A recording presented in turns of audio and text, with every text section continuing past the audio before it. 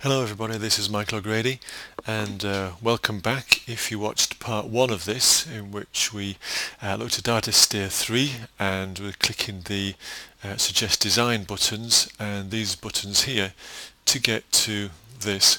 So part 2 now, I'm going to look at colours and fonts. There's not a lot in here. We can look at colour themes, which are quite interesting. They give you a range of coloured themes by greyish, lilac red, just in these coloured titles.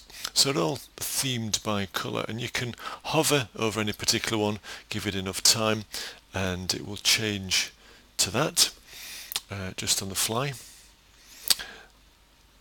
Yes, it will.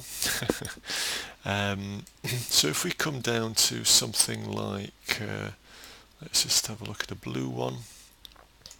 Let's go for something like this nice and clear sand dune. Okay, so we end up with that. We can adjust our lights. We can go for contrast, pastels, make them lighter, darker. We can also look at the general opacity and luminosity. We can make things more luminous or less.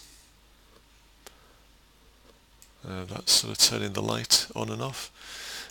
We can make things much more saturated in their colours, or we can turn it to black, white and grey. Now these are the things except pictures, obviously. So we'll come out of there. And these are the blues that are in the CSS. So we can go to suggest fonts. We can have a look at some of the fonts. This just cycles round without us choosing particular fonts, having very little control. And again, no back button. Back button please, Artisteer. We can come here to the font types.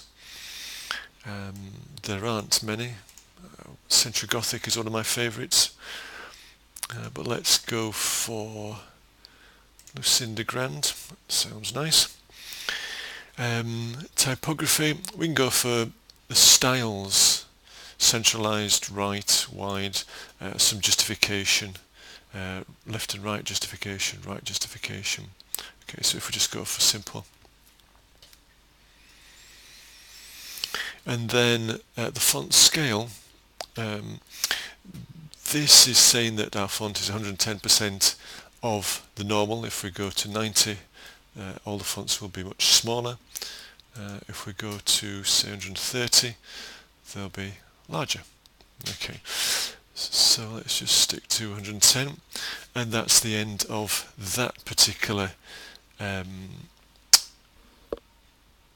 part. So join us in part 3, where we'll be talking about layout.